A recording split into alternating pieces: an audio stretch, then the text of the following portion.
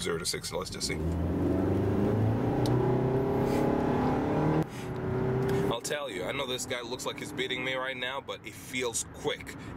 And that's where this car definitely beats the M56. And yeah, I guess there's your intro.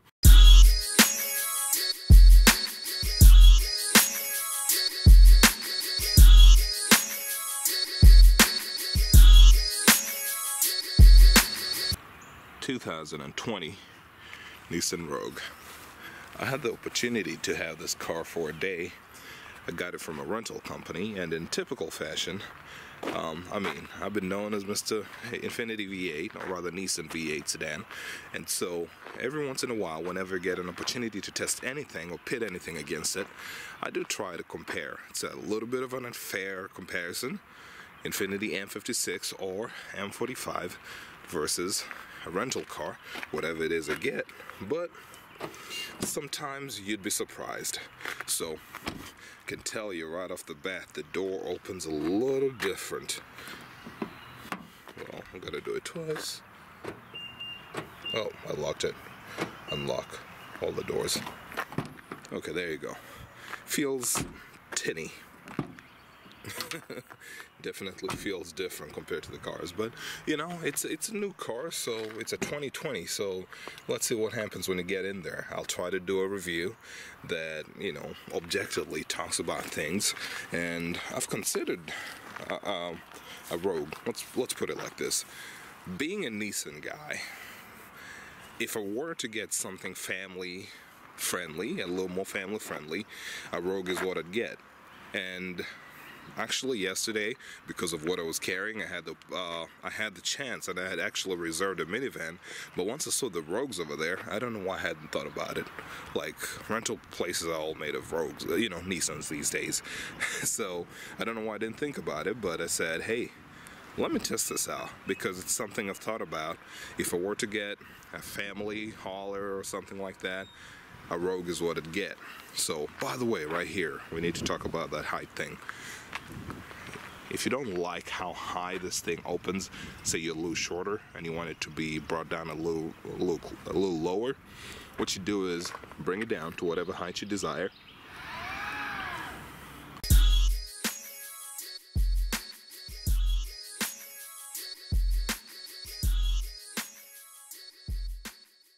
Alright, so some of the things that I've loved about Rogues are these. Some time back, I went to a Nissan dealerships, Toyota, Nissan, Honda, Hyundai, and I was just looking around, trying to see what everybody had, just, you know, in case I were to buy something. And I'll tell you, the Rogue won because of utility and configurability. Wow, that's awful.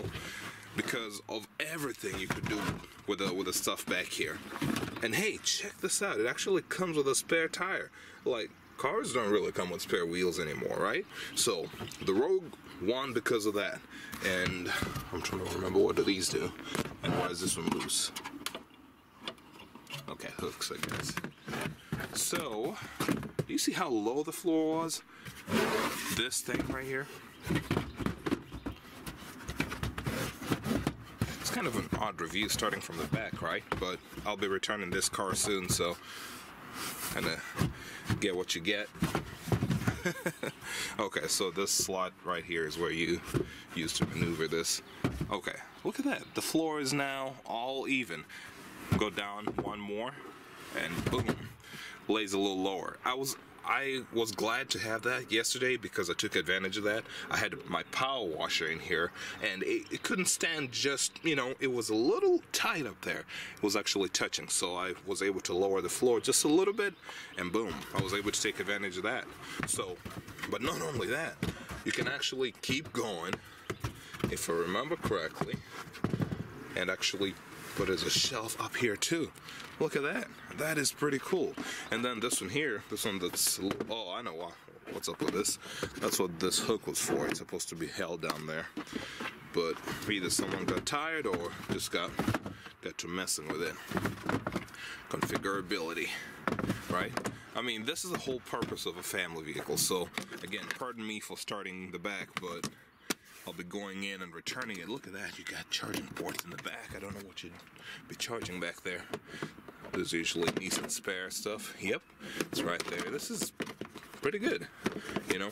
Configuration, configurability, and all that. The Nissan Rogue wins, and I really love them for that. And you know, full flat second row seats. Obviously, I'll come back to this. And the seats, well, you got latch for, you know, for people with families again.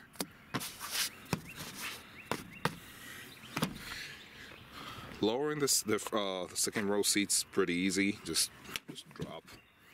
And I think over there, I had enough room to scoot the seat all the way back and still be able to lower that. So 60-40 split. It's pretty cool. And you can actually do more. We can drop the center console by itself, can't you?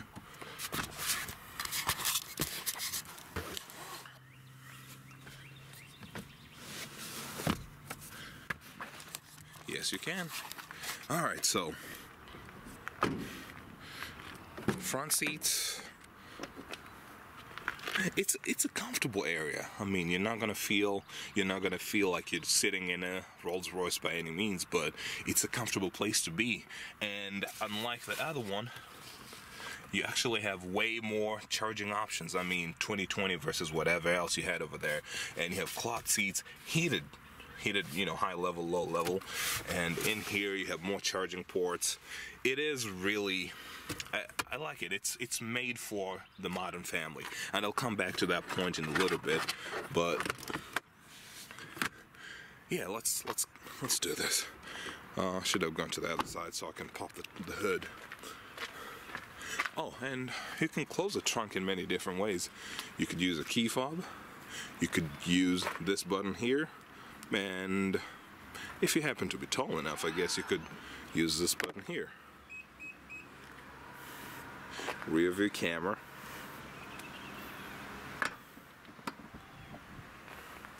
There is a button. Did you see the second button down there? This one here? Well, it's not going to do anything right now because of this.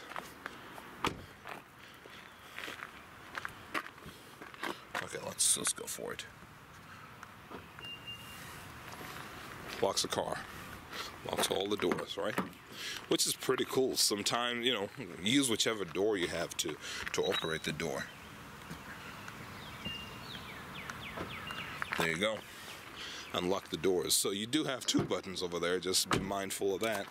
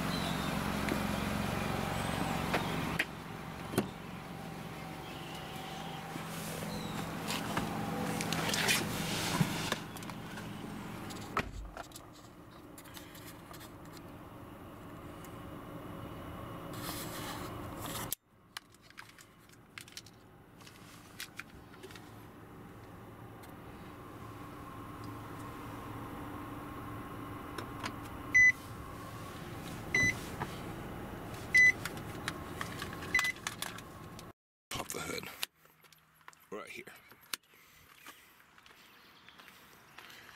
Then let's look under the hood. It's out of curiosity, really, because I mean, it's not really a comparison of V8 versus 4-cylinder engine, but yeah, there you go. Everything's right there. Pretty accessible, honestly. Well, not unfortunate in the eventuality that you have to come here and service your engine. Everything's going to be right there. Pretty accessible. So this is one place it definitely beats the V8, because half the stuff to work on and it's right there. All right, cool. So this is not much of a discussion here. Where? Oh, there it is. There's a support rod.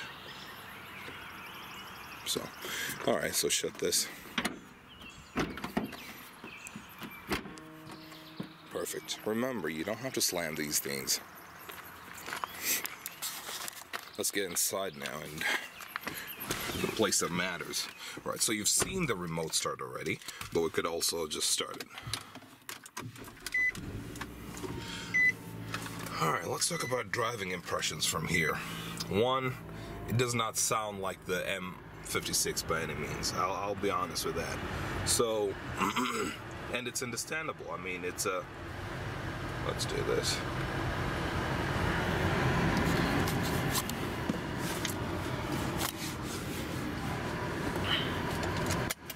This one is all-wheel drive. And see that gauge over there? Whenever you get on the gas, and say you're going up a hill or something for acceleration purposes, you can see it switch from all-wheel drive. That's the front wheels. You have the rear wheels over there, and you can see power going to the rear. It's like reverse Atessa, because it it sends, because the Teslas are usually rear-wheel drive, and then it sends power to the front as needed. Let's turn this off. This one sends power to the back as needed. Inside here, it looks a little better than the Ultima interiors I've been looking at, but it's still rubberized. I mean, it is 2020. We'll see how it ages with time. And it beats the M56 in this. The rear view camera. Well, let's do this first. That. It is really clear.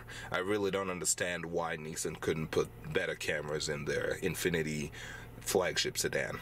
After 2019, the cameras just looked crappy. So this is obviously much better. And I'll tell you, the funny thing about this one here, as you drive off, the Bing CVT, it's funky because it doesn't slam into gear at all. It's in gear, you know, and it has a very, very quick reaction time. It's very responsive, like right now. So I've been able to kind of win a few stoplight championships just because of how fast this transmission is. The transmission, the 7-speed auto is a little laggy, and as I said, this is where they beat the flagship sedan. The other thing, I've already talked about this, amenities, different charging ports, a lot of different things. The audio here is impeccable. It's quick, it connects really quick. And it's the Bluetooth speaking phone calls are really clear. The audio connects really quickly, and there's a difference. There are a few settings you can do here. Obviously, you can change your sound. You can do a few things, bass. And normally with my amps, I can't max out the bass, and it will still sound good. The difference with this thing is that, let's put it like this. I guess it's the difference between being in a movie theater versus being in a hip-hop concert. So here's an example. There's a song, let's say, Get Low, To the Window, To the Wall. This one right here, it's got bass. It sounds like to the window, to the wow. It's just boom, boom, boom, boom. It's up there. In the M, it's a little more like to the window, like boom, boom. You can hear the bass, you can make out the trebles, you can make out the trebles as well, but the difference is that now the M is a little more refined in that you can hear to the window, to the wow. Like, it's a little more, there's a little better staging, sound staging. Oh, by the way, there you go. Not automatic. I don't think that was automatic either, but that's heated, so I don't need to, I guess I touched that. So it's pretty quick because I could feel it in my seat, in my pants pretty immediately. So there are a few things you can do here. I think it beats the M56 in that it connects quickly, doesn't lag, and it is crisp. The sound, phone calls, that's kind of where it matters so much more to me. It is really crisp. So this one here, it did some goofy things. You know, when you drive a car for a whole day, that's a little different kind of test drive. I took it out of town and back, and a random points, like the screen would go blank, completely blank. It would keep playing music, just go blank. And then the other thing was what happened. It just said I wasn't connected to Bluetooth while still playing the song. But for the most part, it's okay. I mean, I'm trying to do whatever I can for a review in as quick as possible, in a short amount of time as possible. Auto headlights, which are pretty cool, pretty responsive. For a base-ish model, it's actually pretty good. Obviously, this is how we open the trunk. You know, you could do it that way. Did I remember to reset it for the higher height? I can't remember. But then just, again, close it. VDC off if you want to do some funky things. And this one here is focus. This one here is your DCA. I don't know what they call it here, but this car has it, you know. This, you have to pop the gas tank in this one.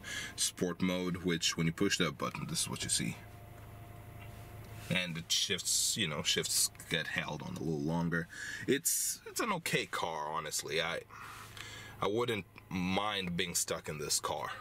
There were a few refinement issues where, depending on where the sun was, I would end up losing visibility in some part of the screen. The gauges are still visible, but the center part of the display, I would kind of lose it sometimes. I had to capture this while I could, and this is not exactly an Infiniti M versus a Nissan Rogue issue. I think it's just more so, how was the car made and what market is it made for, right? So with an M, I never lose my screen at all. But look at this. I know it's just the middle, just the display part, but with the sun beside me and just driving normally, you could lose a little bit of your gauge cluster. Obviously the dials are still working and you can still see what's going on, you can still see your speed. I don't think you really lose that. And right now I know on the screen that looks like it's disappearing, but it's a little more dramatic than that because I can actually still see it over there. So it's not too bad. In real life I can still see that gauge, but it's just something I wanted to point out. There are few refinements, there are few issues that come up with these cars, right? Well, let's just drive it. I'm returning it, and as I said, this is one of those interesting comparisons of weird opponent versus the Infiniti M V8 sedans. For 2020, yeah, I don't know. Yeah, it's not exactly the smoothest thing out there. Riding over these few dips over here, it's a little rough. my 9-year-old, or rather 10 at this point, I guess, M56 rides way, even the M45 rides way smoother. Oh, by the way, talking of which, every time I needed to adjust the steering wheel, it's manual. Maybe the Rogue is the Murano is a little different, and I haven't tested the baby Rogue, but I know I was opening doors when I was at the dealership, and the baby Rogue, the Rogue Sport, did not feel good at all. I was like, yeah, definitely don't want that. So, and I guess these guys are making enough of a killing that you can make a Rogue and a Rogue Sport, right, to have both options. What else? Let's, cruise control, the usual stuff. I can't remember if under DCA, what was it? Driving something assist. I've forgotten what the C was. I can't remember if under that you could get distance control. Yeah, I guess that's kind of what it is. If you could get distance control from the guy in front of you, I didn't get to use that. But it wasn't exactly, very, very, kind of poking into the road a little bit here. Yeah, it wasn't very it felt like a Nissan. It felt very Nissan-like. Like the cruise control just felt like whatever Nissan's been doing, and if you don't need to use it, I wasn't gonna use it. Plus, it was raining a little bit, so I just kind of decided to piece out of that. Yeah, I mean, let's go. As I said, they made enough of a killing from these cars, and I can't blame them, you know. It seems like the marquee brand, it's like, oh, Infiniti Q70, well, you're gonna buy it because you want an Infiniti Q70. We have to impress the people that actually buy these cars, our majority, and I think that's what Nissan was trying to go for a while, market share, you know. Okay, let's try 0 to 60, let's just see.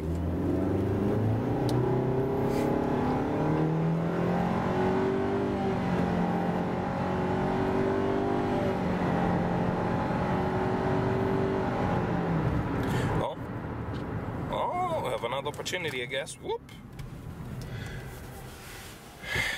And yeah, I guess there's your intro. So I think for a while Nissan was going for market share, and so they obviously concentrated their efforts on things that people would be, oh, nice Tesla, things that people, or rather concentrated their efforts on where most of their market would be. You know, the Altimas, the Maximas got a little bit of attention, the Rogues, the things that you rent obviously got more attention, and that's why I'd say this one right here, if you have a crappy Rogue, you're bound to lose way more market share than if you have a crappy Q70.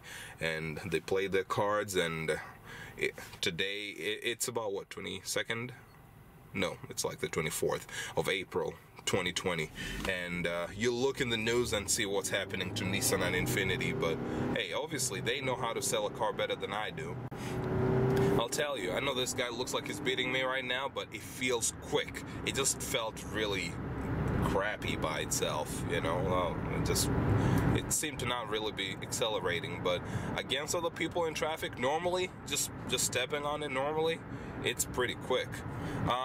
Refinement, noise, there's a lot of road noise coming in. It gets beaten hands down by the M for that. As I said, the sound quality was good-ish. I just like that I'm able to connect a lot of things more easily. Compared to, again, the M56, and you know, that point right there, this is the question I usually ask myself, right? So I've already said, if I were to buy a family-oriented vehicle, I'd try to look in the Nissan group. The one thing that would usually hold me back was a CVT transmission. There were enough reports of people having failed CVT transmissions and Nissan basically saying kick rocks, right? But I love the Rogue. I think the Rogue is really well laid out. It's a really good bargain. It's something I would definitely consider if I were to do this. And you know, the CVT felt interesting, right? Obviously felt pretty interesting. You saw how accelerating, it just changes ratios, and you never jump back, you never kicked into gear, it never shifts back and forth, it just goes, right? That's, hey, suddenly we're going at speed, and I would still consider it. Look at this, by the way. Right now we're stuck at yet another light. So the question usually is, would you get an you know, do you get an M56 or this one? Will this one suffice? The question is this: do you need a V8?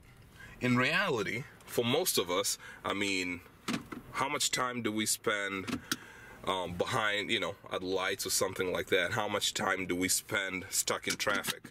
I think the Rogue would be a little more enjoyable for such drives. You have way more amenities, and the V8 is nice for acceleration, or rather the M's are good for acceleration and handling dynamics, but most of your vehicle users are just sitting in traffic, or maybe you've already gotten up to speed, so at that point, does it matter? Does it matter how strong, whether you've got 420 horses or you've got 170? I'm guessing that's what this has. I can't really remember. Does it matter at that point? No. All that matters is that you're at speed.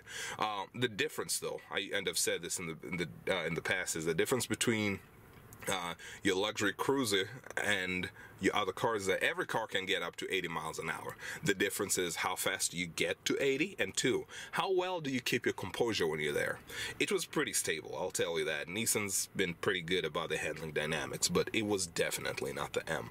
But most people don't care about those things. Most people care about, can I connect my Bluetooth? How many different ways can I charge my stuff? You know, those kind of questions, and that's where this car definitely beats the M56. But hey, it is 2020, and this is a 2020. What we should do is come back to this car in 10, 11 years, like the M's, and then look at it again. Right, but for now it is pretty good. It gets the job done.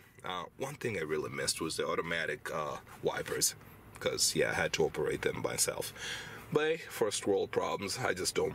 Wipers is one of those things that I'm like, yeah, no, I don't want to keep playing with those. But I think it's a worthy contender, definitely. And keep watching this space. Maybe soon you'll be able to see a Rogue in place of one of the, or maybe alongside one of the Infiniti V8s we have over there. All right. Well, till later, my friends.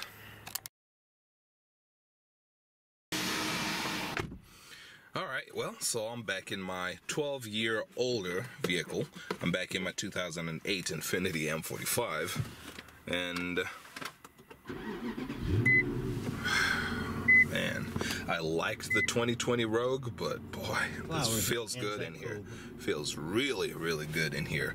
And you know, right from shutting the door and all that, it feels different. It feels like I'm in a different type of animal.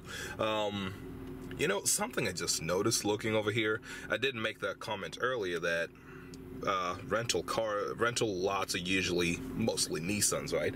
Altima, that's a Toyota, and I don't know if it's theirs or not. Altima, Rogue that I just dropped off, Kicks over there. Nissan definitely cemented their place. They wanted to be market share, and oh, there's yet another Altima back there. They wanted market share, and sure enough, they got market share. So, you know, but oh, the other thing I wanted to note was this: colors. Nissan seems to have offered way more colors in the rental fleet models, so to say. And again, it's one of those things that I don't blame them, because if you want market share, if you want to impress people, if you want people to know that, hey, Nissan is a brand that doesn't play around, you play your chances and you go where most people will see it, which is the economy cars. Well, yet another Nissan. And this is the thing though, it's like with a Rogue or Murano, well, Muranos are kind of rare, but with Rogues, you kind of blend in. You know, you're part of the pack. You just, you know, I rarely turn my head and say, ooh, yet another Rogue, or yes, a red Rogue. You know, it's just like, oh, another Rogue, huh? Okay, well, good enough, I guess. And this car has its benefits, as I've said. I don't want to sound like it's all poo-poo on these cars, and this is a little bit unfair of a comparison, because now I'm using the M45, and my M45 has the rear entertainment, right? So for passengers, it's cool. Well, if you got passengers that watch DVDs, right? So these guys have DVD players and all this. It's really nice, right? But I feel like the Rogue, well, and I have to say this, the M56 doesn't even have the rear screen. All you have is a DVD screen up front. And so that's already a disadvantage. It's like, well, you better have an iPad or something, some sort of a tablet to entertain yourself. Then it comes to a question of, how do I charge it? Yes, the M56 has a few more charging spots. The M45 has this one here, which doesn't work to charge my phone at all. And then it's got the rear one, the one behind the armrest over there, and that's the one that I use to charge my phone. In this case, the M56, I use that one to charge my phone. I know you can use the ones inside, but that's just how it works out. But I wanted to say this. So these ones are pretty cool in that they at least offer that, and they have refined audio and things like that. But once again, the 2020 Rogue wins because Even if everybody brought their own gadget, their own entertainment screen, they have more places to charge them and way more ways to connect them. Because, okay, so the M45 all up until 2010 did not have a Bluetooth audio, not from the factory, right? The 2011 M56, I've said, has audio, but it's erratic. Sometimes it takes so long to actually connect, and when it connects, the audio is good, but phone conversations crappy. In the M45 M56, phone conversations are really horrible. So that's one thing that the Rogue definitely beats them. And again, it might sound, it's not just a matter of comparing a 2020 vehicle to a 2008 or 2011. No, it's a comparison of the flagship sedan, like an S-Class versus a C-Class. There's a huge difference, right? You can definitely feel way differently going into those cars. But I guess the Japanese, since they have luxury brands and their consumer brands, they have to play the game a little differently, right? So hey, that's all I have to say about that. By the way, something I noticed that the Murano turned tighter in this parking spot. The Rogue, why do I keep calling it a Murano? It's a Rogue. Which also reminds me, the Rogue was the existence of a Rogue, not the Rogue Sport. The Rogue renders a Murano kinda useless. If you had a fully loaded Rogue, see how crappy well, this one's actually the better one. The M45 is the better one, but obviously now I'm looking at it thinking I kind of like the one from 2020, but this one's better than the M56 for daytime. Nighttime, oh, of course it's going to glitch when I'm recording, huh? Nighttime, the M56 is pretty good, but no wonder it's been kind of funky. It's usually a lot clearer than that. So we're back home. All M's, no more Rogue over here. But I'll tell you this, after driving it and turning over there, I thought the M's were decent with regards to turning radius. Decent for a car this size, right? But the existence of the Rogue, and I'm not talking about the Rogue Sport, I'm talking about the full Rogue. Space, pretty good. Handling, good. If you get a fully loaded Rogue, it makes me wonder, why does the Murano even exist? Because it's, well, you know, maybe I think 7,000 to 10,000 more expensive.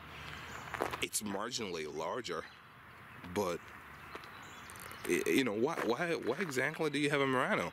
But they still sell. But I guess the Murano exists for the same reason that the Maxima exists, while you can get a, you know, a big boy Altima, right? Oh well, that's all I thought about those cars.